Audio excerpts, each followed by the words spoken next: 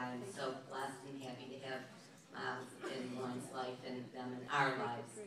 I just wanted to say a few words and then I'm going to say grace.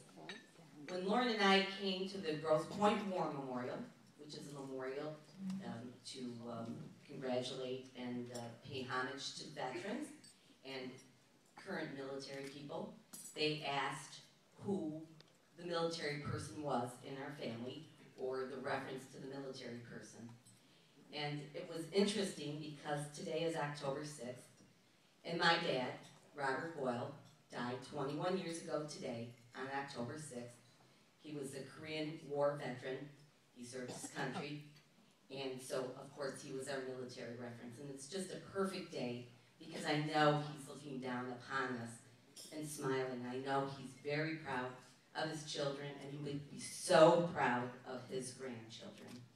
So, in honor of all the military veterans in the room, the current military people serving, because we're at the Grosse Pointe War Memorial, let's raise our glasses. Salute.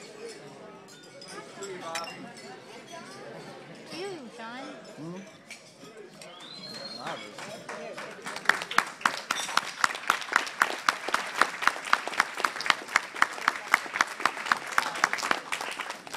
And now, let's bow our heads